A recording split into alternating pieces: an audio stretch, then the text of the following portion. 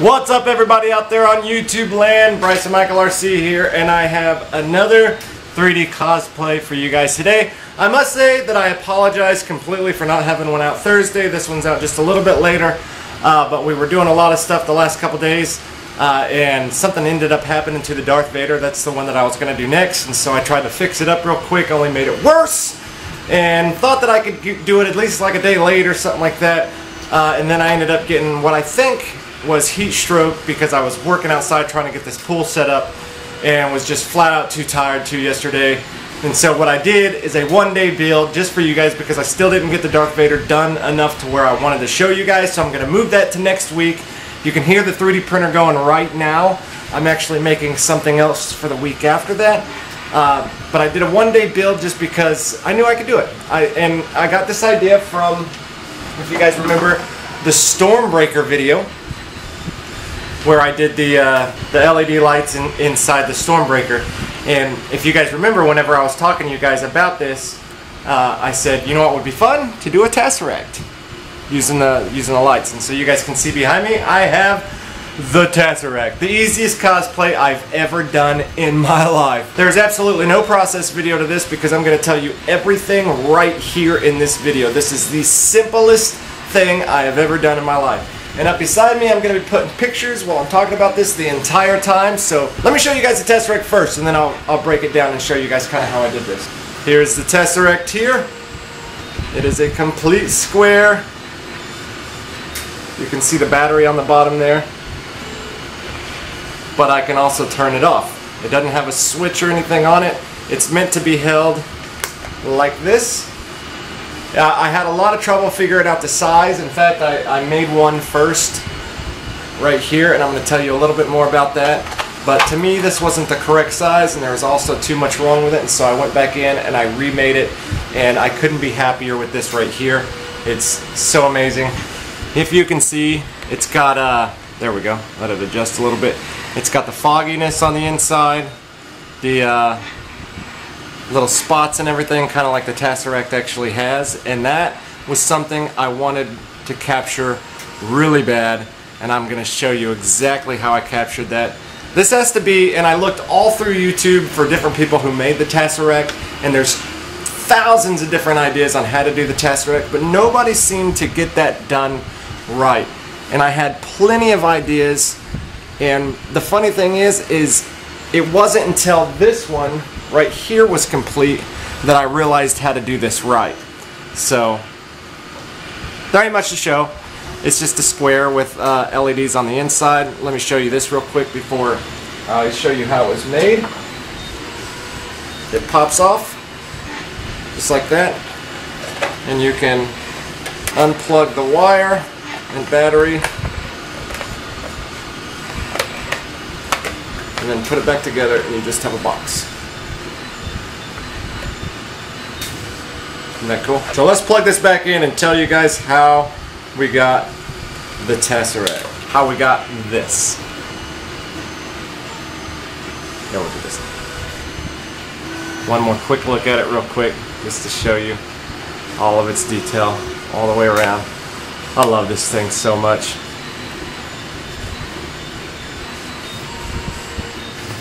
So up here on the side, we're going to have pictures showing you guys kind of how we did this. The first thing that I did is I printed the first box. Now what I did is I went into Thingiverse and I found a Tesseract. Somebody had the Tesseract. But all it was is basically a cube. It's just a cube that you can print.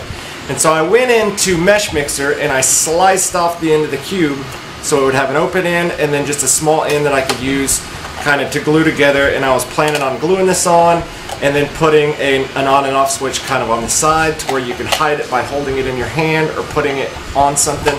That was kind of the plan behind it, but for some reason when I printed this off, the Anycubic put a top on each one of these, and so I had like top and bottom and the sides of a little tiny one, and then top and bottom. And so I had to go in with a Dremel and Dremel out this whole side here and this here. This ended up having an inlay. I did it at 1%, so it just made an X across the middle, which was really cool because I took, as you can see in the pictures over here, I took 8 LEDs and I put 2 into each little triangle right in the middle, glued them all in.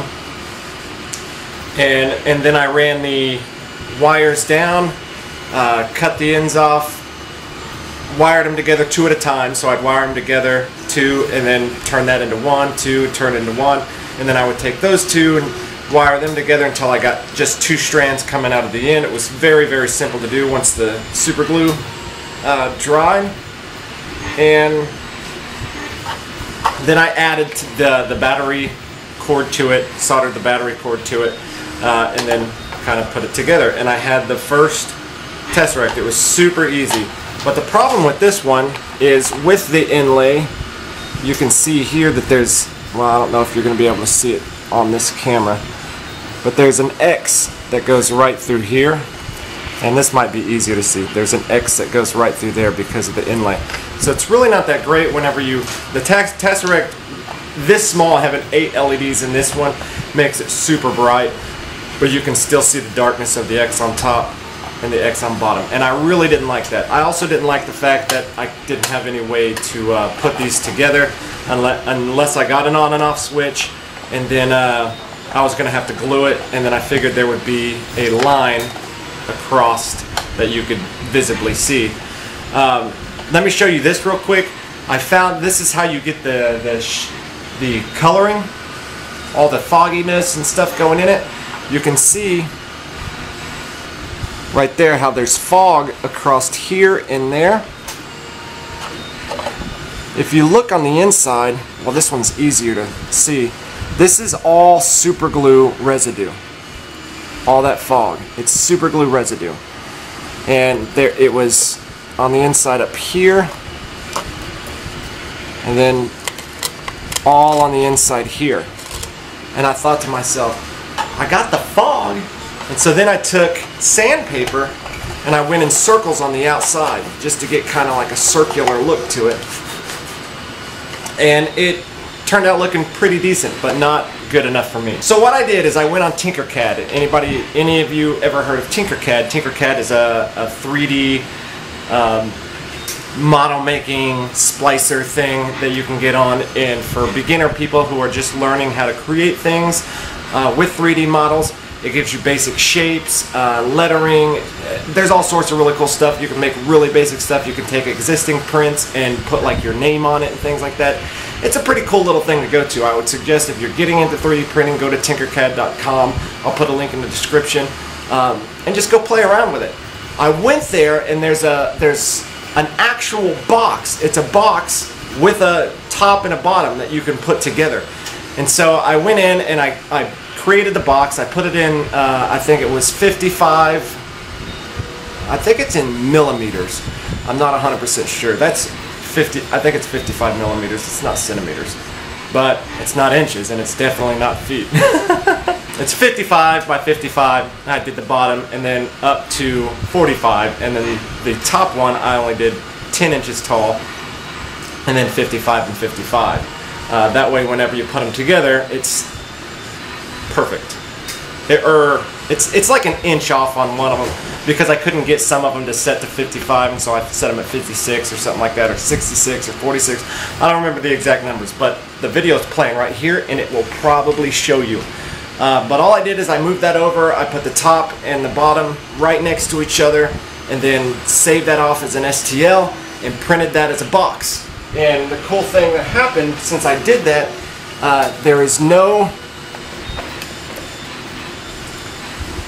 X that you can see. See, you can see the battery through. There's no X on the top or the bottom, and it has this little lip right here and here that fits these two pieces together, and it's perfect. It's almost seamless because it's so bright. I mean, you can still see the seam, but not really. I used the clear Solutel PLA, and I wanted the LEDs to be able to be as pronounced as possible, so I set the width of the walls to be at 1.2, so it's super thin. You can move it around, it's super thin. And then what I did is I took this box, it was just a box, and I cut out the infill from the other box that had all the LEDs on it, and I stuck it in here. And then what I did is I was going to try to glue that in, but I decided not to. I went around all the walls with super glue, the super glue gel, and I ended up smearing the super glue all over the walls and all over the bottom so I could get that nice fog going on with the super glue. So much more fog in this one than the other one. And it's not a dark fog. Like if you were to take some paint and put it on here, the LEDs would hit off the back of the paint and it would be more of a dark color here in the front. So this is a real light fog, almost like that clear foggy paper that you have. And that's all super glue. Just kind of painted the inside. Where the super glue is thicker, the fog is thicker. Where the super glue is thinner, you can take a thick part and then put a little bit on the end of like a brush or something, a little bit of super glue, and then even long after it's dried, and then kind of just create a little spot over here, and it'll be like the faintest little bit of fog going on. Let me see if I can find one of those. But you just go in circles with it. I put spots of the super glue gel, and then while I was going in, I was just going in circles with it to give it that nice little all over the place tie-dye kind of look. And then to hold the lights in, I took some clear plastic. You get stuff wrapped up in plastic all the time. There's those, if you get stuff delivered to you, like PLA, if you have Solotech PLA, it comes wrapped in a clear plastic wrapping. I took a whole bunch of that, and on all four sides I stuffed and this shows you that you actually don't need to super glue the lights to anything. You can put just lights that are all soldered together in here. I put a small little bit of plastic crumpled up at the very top of it, and then I put the lights in, and then all around the lights I put clear plastic. You can see the picture up over here, plus I'll just show you this. All the clear plastic that's inside of here. And now that clear plastic that's inside of here also picked up some of the fog and stuff all over it from the super glue. In fact, the battery picked up some of that fog, and the wires picked up that fog. So it just fogged the whole inside of this at complete random. And that was actually a real big blessing in disguise. So once I got all that plastic in, so there was some super glue that was still wet, you know, along each edge, and plus along the lights and stuff, and so that plastic is in there. It's not going to just come randomly falling out or move around too much. I can shake this up and the lights don't move around. There's enough plastic in there to keep it solid, and then when I lift the top up, there's no plastic in the top. It just stays right at that level because of the super glue and stuff. So, and then I can turn it here, and the super glue holds it to where the plastic doesn't fall down. So it's all in there. It's all tight right in the middle. It's perfect. Then plug the battery in, and boom, you've got a Tesseract. I've seen so many people make YouTube videos of the Tesseract being built, and it's so hard to do. They do all these different steps. This is the easiest Tesseract you'll ever make in your life. If you want to make a Tesseract, I suggest doing this. It's just really cool to have a Tesseract, you know? You're like Loki. I keep holding it like this because Loki does it in the Infinity Wars. So I just think this is one of the coolest things I've ever done. It's so easy. I did it in a day. Both of these in a day.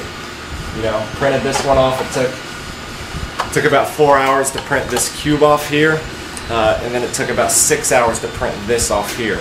So this one I did it first. It was super easy. Super glue dries really quick. I didn't have to smooth it down. I didn't use any type of smoothing agent or anything on it.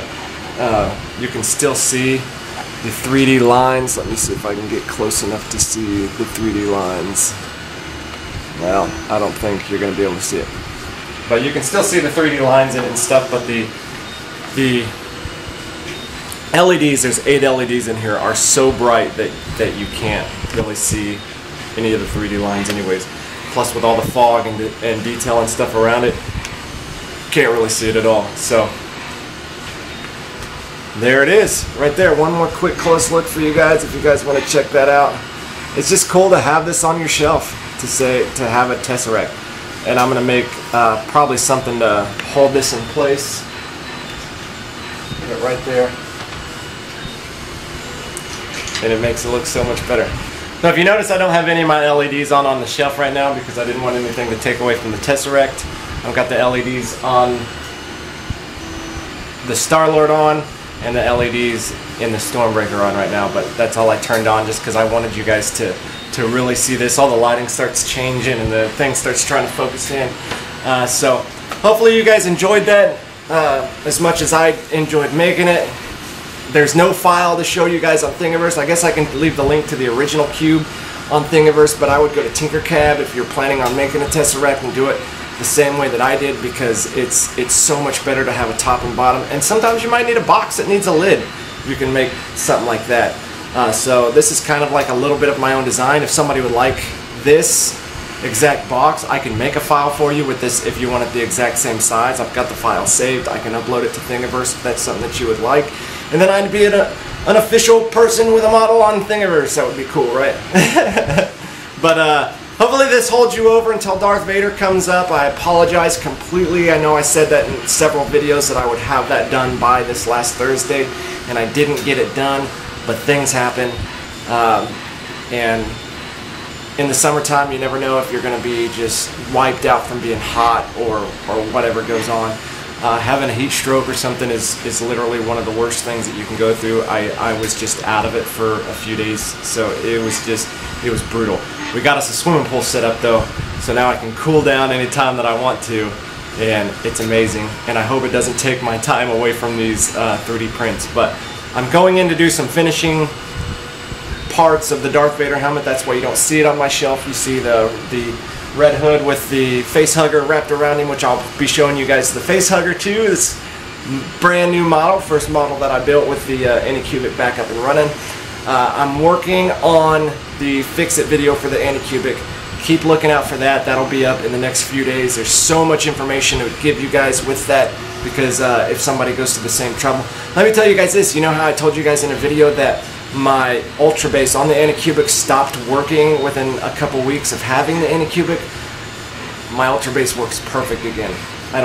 All because of a power supply. My everything's working perfectly. So I must have had a bad power supply the entire time that I owned this Anycubic.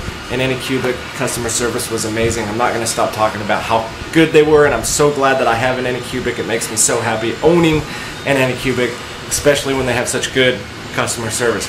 I was a huge DJI fan, you guys know, because I put out tons of DJI Phantom 3 Standard videos when the Phantom 3 Standard was big.